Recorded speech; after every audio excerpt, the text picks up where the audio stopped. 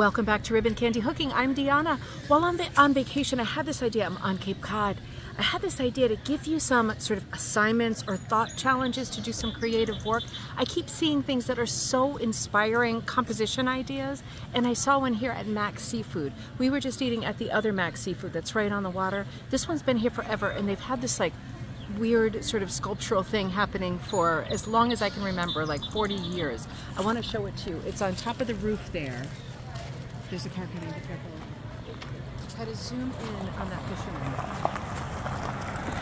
Well, right on the edge of the parking lot, he's casting his net down, and there's a dog in the boat next to him.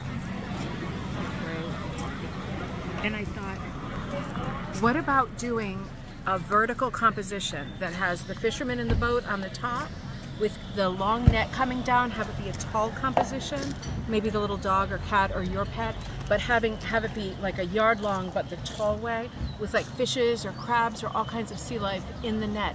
That could be a really fun composition idea.